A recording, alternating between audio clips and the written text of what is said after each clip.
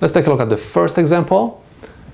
We have to perform the subtraction and give the answer in engineering notation. Now, look at the first number. My invisible decimal point is at the end of 34, okay? It's over here. At the left side of the decimal point, I have number which is between 1 and 999. I have exponent which is multiple of 3. So this is already in engineering notation. The number is expressed in engineering notation. In this case, my power of 10 is not multiple of 3. Okay, so this is not engineering notation.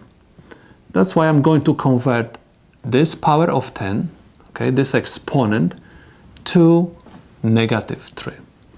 My exponent has to get bigger because -3 is greater than -4. Okay, my number is going to get smaller. It means I have to move my decimal point to the left according to the rule. Anytime exponent goes up, number will go down. Okay, because my exponent went up by 1, I have to move my decimal point once to left. And I'm going to have 34 times 10 to -3 minus 2.13 times 10 to -3. We got the same powers of 10, so we can perform the subtraction of these two numbers. I have 34.00 minus 2.13. Subtract. I have to borrow 1 from here. This becomes 10 and 9 over here. 10 minus 3 is 7. 9 minus 1 is 8. Bring down the decimal point. And I have 3 minus 2 is 1. And I simply copy down 3. So this is my number. And I'm supposed to copy down my power of 10. So my answer is going to look like this. 31.87 times 10 to -3. The number on the left side of the decimal point is between 1 and 999, and my exponent of power of 10 is multiple of 3. That's why this is the correct answer to my problem. Let's take a look at the second example. Look at the first number. We have power of 10, okay? The exponent of this power of 10 is 1. We have to express the answer in engineering notation.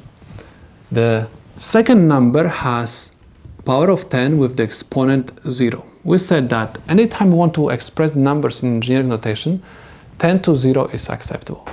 Okay, so that's why I'm going to convert this 10 to 1 to 10 to 0. My exponent is going to go down because I have to convert 1 to 0. My number has to go up. My decimal point is over here. In order to make this number bigger, okay, I have to move the decimal point once to right. That's why I'm going to have 20 times 10 to 0 minus 0.23 times 10 to 0. Now I get exactly the same powers of 10, so I can perform the subtraction of these two numbers. So I have 20.00 minus 0.23. Okay, I have to perform the subtraction. I have to borrow 1 from here. This becomes 10 over here and 9 over here. 10 minus 3 is 7. 9 minus 2 is 7. Bring down the decimal point, and I have 9 and 1 over here.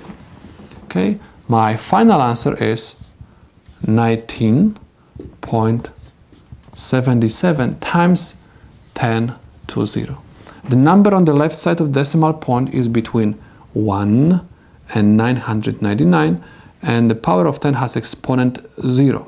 Okay, so this is the correct answer to my problem.